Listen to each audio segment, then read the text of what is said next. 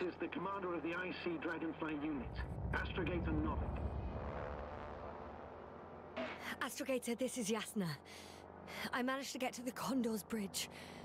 Rahitra and I led the attack on the cloud, but the Cyclops...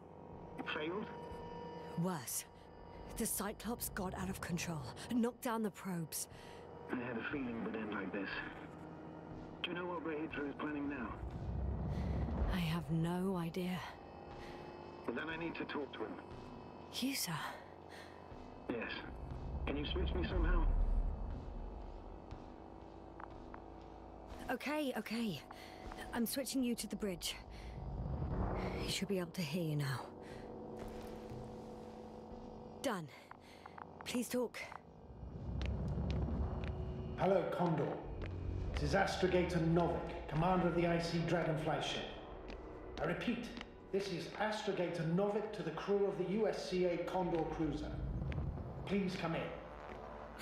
Could you stop with all these? Rahitra, Engineer Rahitra. Among our crew, I'm the last man standing, so to speak, which I guess makes me commander.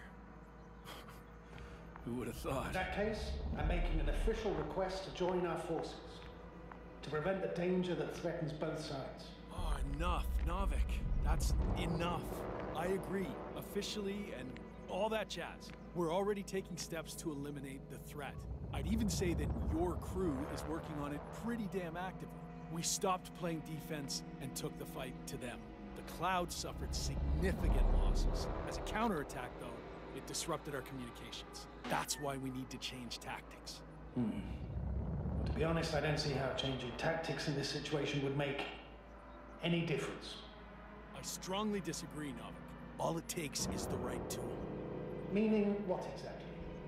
Let me remind you that we're dealing with a dispersed entity whose technological prowess is still unknown. And it has so far destabilized every machine sent its way. Even the most specialized ones. That's why I'll keep it simple this time. No electro brains, no memory, only pure energy. You still haven't answered me, Rahitra. Please, just tell me straight. What are you up to?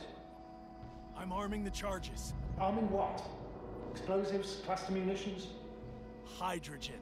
What? Rahitra? Are you serious? Damn right. I won't leave all this unresolved. How many warheads do you have? 54. From 30 kilos to 100 megatons. Oh, that's quite an arsenal. Over the top, I'd say. I'm preparing 8 smaller warheads to start with. And then? We'll see. Are you sure this is a good idea, Rahitra? Listen, Yasna, I know how it must look to you. A hot-headed guy from the Alliance who wants to use nukes. But put yourself in my shoes. I have 24 hours tops of complete situational awareness. I'm taking action here and now based on my best judgment. I don't know what will happen later. Where will I wake up? In what condition? So I'm going to avenge my people before that happens and ensure the safety of those who survived. They all deserve better than this. I know you understand. You're like me. You would do anything for your crew.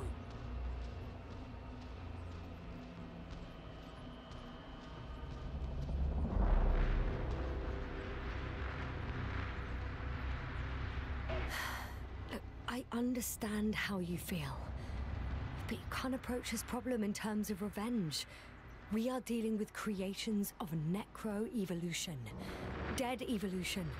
Or probably non-sentient ones. Taking revenge on the Cloud is like... Whipping the ocean for sinking a ship? Exactly. Like Xerxes. We won't gain anything from a mindless attack. On the other hand, knowledge about these creations may turn out to be crucial in helping their victims. In helping you, Rahitra. My memory, you could... It's possible. Well, thank you. What for? I haven't done anything. For reminding me of my mom. But as long as the Cloud is a threat to others, my condition comes second. You, Rahitra, are still reasoning as though we were standing face to face with a thinking opponent. What if these beings are not our enemy at all? Oh, good one. Are you forgetting how many of us they've already killed? I will never forget Rahitra. Still, I can't help feeling that they operate without any strategic plan. They attack from one incident to another. They're non-sentient, as the doctor put it. So what, they're stupid? And that's why they can't be hostile? It's absolute nonsense. Well, it could be. Yasna, what do you think?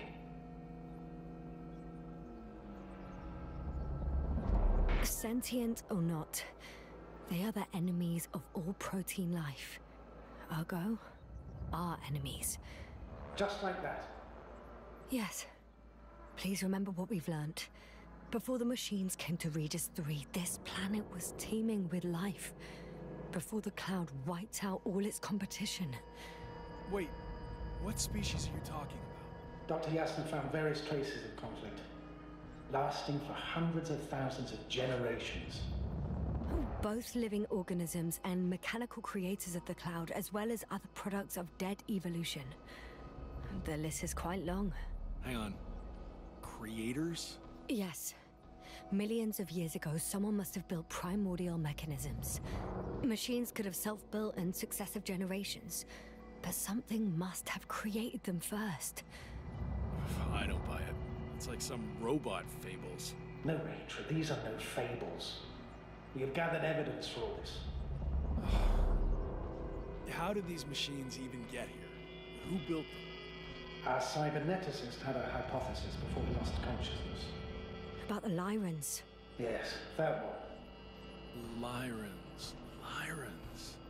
It does ring a bell. Wasn't there a book about them? The Cranian's monograph. According to his notes, before the explosion of Zeta Lyra, the sixth planet of the system was inhabited by intelligent beings. Let's say their scout ship landed here and that a disaster occurred. Some kind of reactor explosion, chain reaction. Suffice to say, the wreckage that landed on Regis 3 had no living beings on board. Only the machines survived. And then what? They started bashing in each other's tin heads? Doesn't make much sense to me. Machines don't have emotions. They don't argue. First things first. Millions of years ago, some highly advanced race sent machines to Regis 3. And these were specialized homeostatic mechanisms, left with no one to command them. As an engineer, you know well how it is. A robot does what it needs to do, whether it serves someone or not. At first, they probably just repaired themselves, or built a home for their dead masters. Until something forced them to change. Exactly. Certain types of predator eat anything that moves. So I'm betting they were attacked by a local fauna. The key was that these machines had the ability to produce others as needed. To combat, say, flying reptiles, they started producing flying machines. That still doesn't explain why they started fighting among themselves. Since they already defeated the living organisms, why keep producing themselves? It makes no sense. What's a guiding principle of a homeostat? I don't... That was a rhetorical question. It's all about survival in changing conditions, even the harshest ones. Further forms of necroevolution were no longer threatened by the local fauna, but they had to find sources of energy and materials from which they could produce replacement parts and offspring. Originally, their descendants were undoubtedly powered by radiant radiation. But on Regis, there are no radioactive elements at all. Sounds familiar. When the energy runs out, you have to wheel and deal. Yes, the default source wasn't available anywhere. So they had to look for an alternative. There was a severe energy crisis and a conflict among the machines. Simply put, they fought to survive. Exist. That's what evolution is all about. About selection. Wait, Doctor. We've established that these beings are mindless. Shouldn't the organisms with the most developed nervous systems win the game of evolution? In this case, instead of a nervous system, there was some kind of electrical one, but the principle remains the same. Not exactly, sir. The most advanced of the mechanisms that landed here derived energy from their own radioactive resources. Simpler devices such as small repair systems could have had solar panels. And in that case, would have had a significant advantage over the others. But the other ones could defend themselves. They could attack. With atomic power, yes, that's possible. But I see it differently. In necroevolution, the most successful beings were those that excelled in miniaturization above all else. Also, the sedentary creations. The former gave rise to the cloud, which the flies form when necessary, in pursuit of a common interest. Meanwhile, the sedentary ones gave rise to a peculiar species of metallic vegetation. Those structures formed the city. So, it's still functional? No. For some reason, the city lost a fight for survival. And now, there are only rusting remains. Only one form survived. The microbots that conquered the land on Regis 3. So, these flies just adapted best? To the conditions of this planet. Yes, that's how it works. So, to summarize, some alien race sent advanced robots to Regis 3.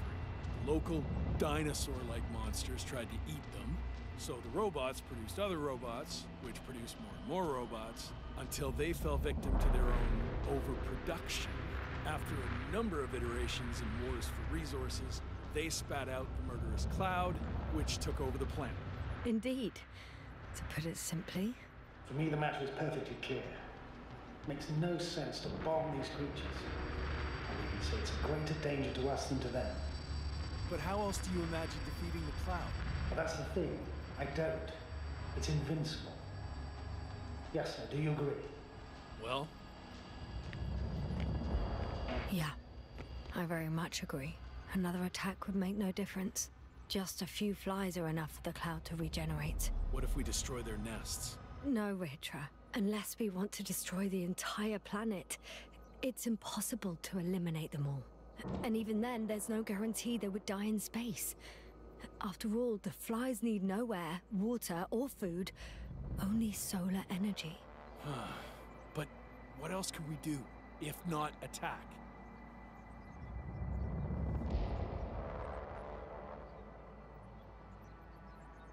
We can leave this place and never come back. We have a lander. Sorry, but I'm not going anywhere. You, on the other hand? I'm surprised you didn't evacuate already. Well, I had to make sure you won't do something you'll deeply regret. Let's drop it, all right? Further discussion is pointless. The charges are almost ready. Rahitra, for fuck's sake, be reasonable. You won't stand down, will you? An escalatory solution won't work. Will only needlessly draw the cloud's attention. And I won't have you endanger my subordinate. Oh, good one. I wasn't the one who sent her to the surface of this shithole of a planet. Yes, I admit. We've all made mistakes. Placed too much trust in our blasters and sensors, in our protective fields. Now... Rahitra, over. He won't answer you, sir. Not anymore. Oh.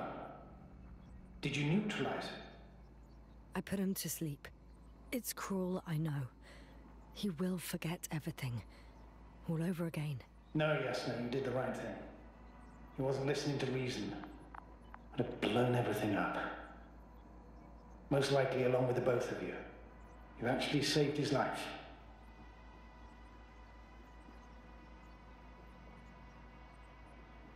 I hope the Invincible's crew thinks the same.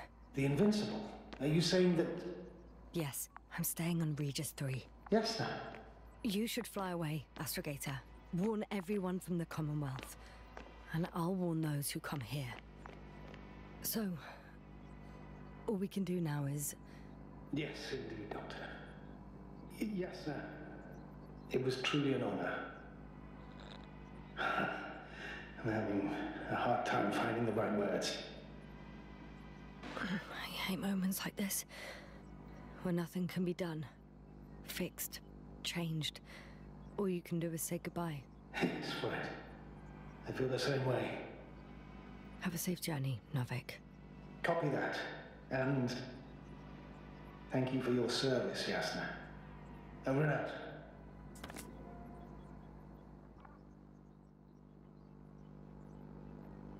Finally.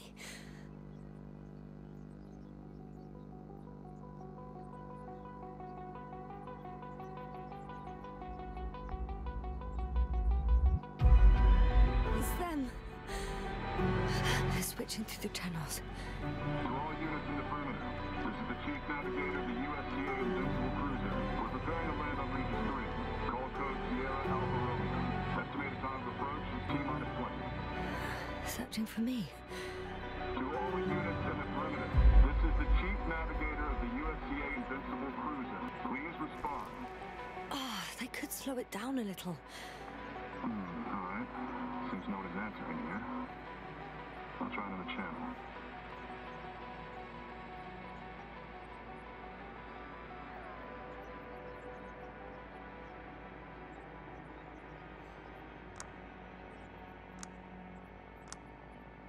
To all units in the perimeter, this is the Chief Navigator of the USCA Invincible Cruiser. We're preparing to land on Regis 3. Hello, Invincible? It's Condor here. Oh, Condor, we hear you. I confirm. We picked up your coordinates yesterday with a message from a member of the Interplanetary Commonwealth. Invincible, I confirm. This is Dr. Yasna, the IC member. Dr. Yasna, nice to meet you. My name is Rohan. Is it your message that we received? Yes. In that case, I'd like a confirmation. Are the rest of the crew still unconscious? Hey, you. I confirm. You. What have you done?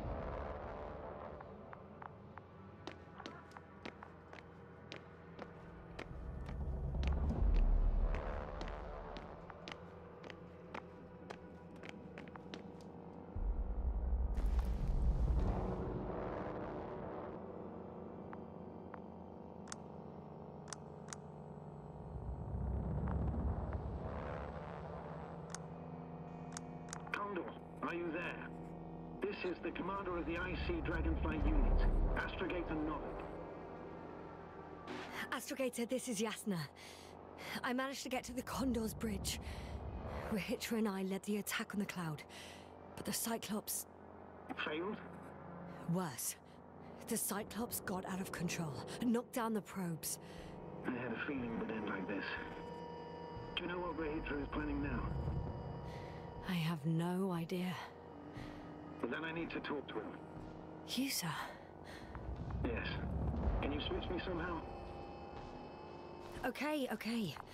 I'm switching you to the bridge. He should be able to hear you now. Done. Please talk. Hello, Condor. This is Astrogator Novik, commander of the IC Dragonfly ship. I repeat, this is Astrogator Novik to the crew of the USCA Condor cruiser. Please come in. Could you stop with all these? Rahitra, Engineer Rahitra. Among our crew, I'm the last man standing, so to speak, which I guess makes me commander. Who would have thought? In that case, I'm making an official request to join our forces, to prevent the danger that threatens both sides. Oh, enough, Novik. That's enough. I agree, officially, and all that jazz. We're already taking steps to eliminate the threat. I'd even say that your crew is working on it pretty damn actively. We stopped playing defense and took the fight to them. The Cloud suffered significant losses. As a counterattack, though, it disrupted our communications. Playing defense sounds a lot better than we're getting our asses kicked.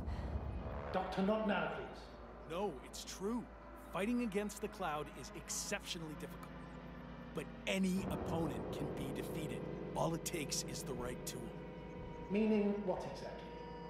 Let me remind you that we're dealing with a dispersed entity whose technological prowess is still unknown. And it has so far destabilized every machine sent its way. Even the most specialized ones. That's why I'll keep it simple this time. No electro brains, no memory, only pure energy. You still haven't answered me, Rahitra. Please, just tell me straight. What are you up to? I'm arming the charges. Arming what? Explosives? Cluster munitions? Hydrogen. What? Rahitra? Are you serious? Damn right. I won't leave all this unresolved. How many warheads do you have? 54. From 30 kilos to 100 megatons. Oh. That's quite an arsenal. Over the top, I'd say. We really do have enough power. That's an understatement, Doctor. An amount of energy could rip the planet to pieces. I'm not an idiot. I won't send everything at once. I'm preparing 8 smaller warheads to start with. And then? We'll see. Are you sure this is a good idea, Rahitra? Listen, Yasna, I know how it must look to you. A hot-headed guy from the Alliance who wants to use nukes. But put yourself in my shoes. I have 24 hours tops of complete situational awareness. I'm taking action here and now based on my best judgment. I don't know what will happen later. Where will I wake up? In what condition? So I'm going to avenge my people before that happens and ensure the safety of those who survived. They all deserve better than this. I know you understand. You like me. You would do anything for your crew. Not only do I understand you, I feel the same desire. But revenge is out of the question. Why? We are dealing with creations of necro-evolution. Dead evolution. And probably non-sentient ones. Taking revenge on the Cloud is like... Whipping the ocean for sinking a ship? Exactly. Like Xerxes. While we express our suffering, rage, and frustration, we won't accomplish much. We won't harm it. We won't instill fear in it. We won't make it surrender. I'm going to destroy it, Yasna. Not scare it, not hurt it. Exterminate every last piece of it. You, Rahitra, are still reasoning as though we were standing face to face with a thinking opponent. What if these beings are not our enemy at all? Oh, good one. Are you forgetting how many of us they've already killed? I will never forget Rahitra. Still, I can't help feeling that they operate without any strategic plan. They attack from one incident to another. They're non-sentient, as the doctor put it. So what, they're stupid? And that's why they can't be hostile? It's absolute nonsense. Well, it could be. Yasna, what do you think?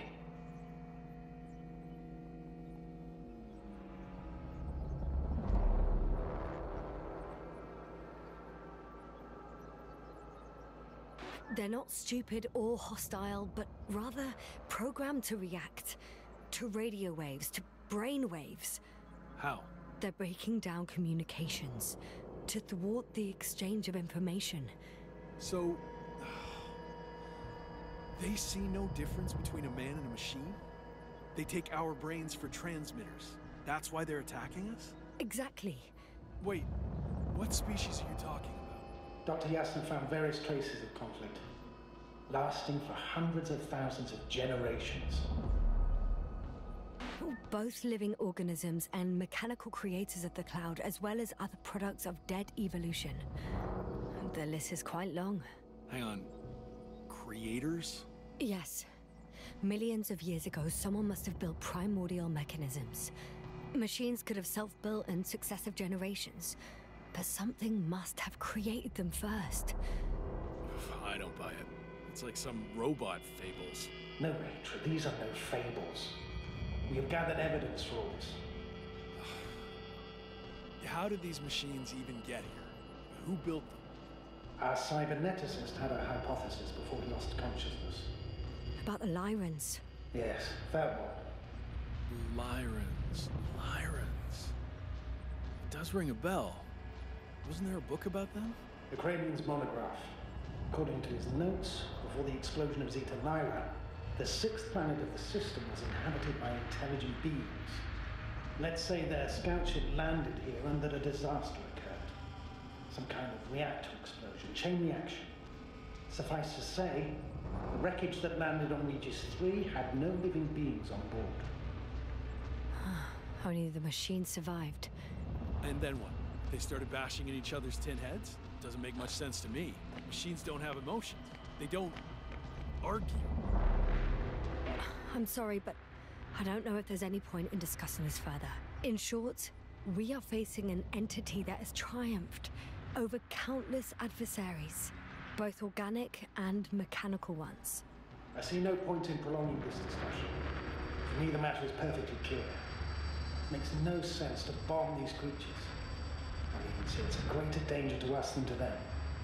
But how else do you imagine defeating the cloud? Well, that's the thing. I don't. It's invincible. Yes, sir, do you agree?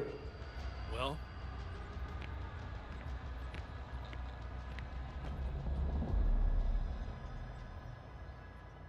Yeah, I very much agree. Another attack would make no difference. Just a few flies are enough for the cloud to regenerate. What if we destroy their nests? No, Ritra. Unless we want to destroy the entire planet, it's impossible to eliminate them all. And even then, there's no guarantee they would die in space. After all, the flies need no air, water, or food, only solar energy. But what else could we do, if not attack?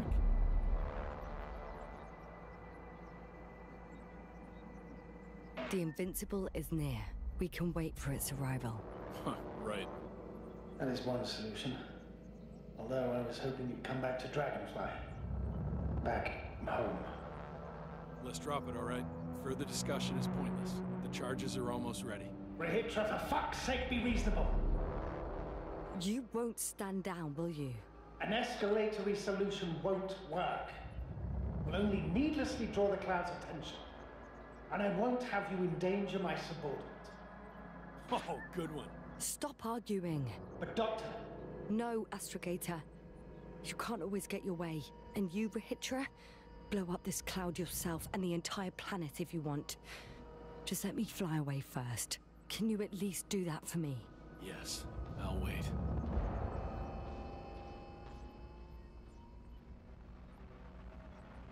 I've prepared Hopper for departure, but there's still a matter of access to the landing pad on the bow. Navik, how do you know about our landing pad? Well, You know what they say? Keep your friends close and your enemies closer. Astrogator likes big ships. Right. Anyway, someone has to break the force field and open the dome. The field automatically deactivates when the dome is open. It's the same switch on the control station. All right. Sounds simple enough.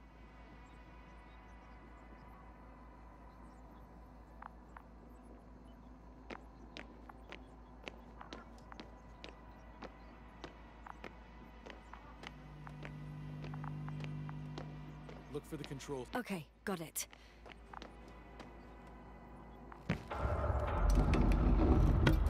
Everything's ready, Astrogator. Copy that. Hopper is on its way. Good luck, Rahitra. Thanks. I'm gonna need it. Have a safe flight, Yasna. New Commonwealth ain't all that bad.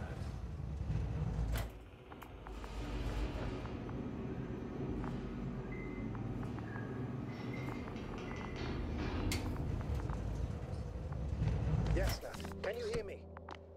Yes. We've reconnected. Great. Hopper is just landing. Okay. I can still make it in time. You don't think Rahitra will start firing without warning, do you? I don't know. And I don't want to find out.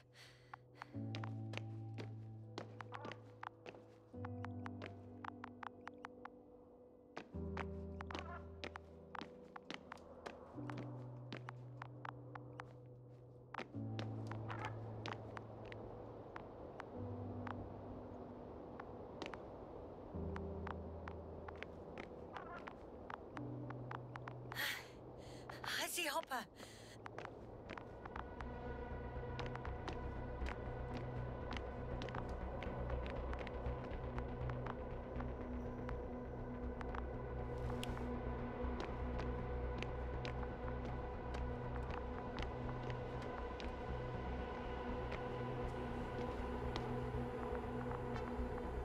Are you ready? I'll just close the hatch and... And what?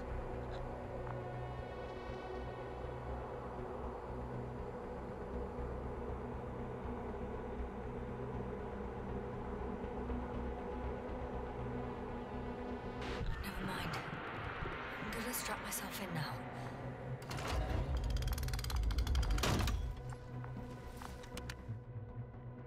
Ready. I made it. Copy that. I'm starting the engines. 3, 2, 1.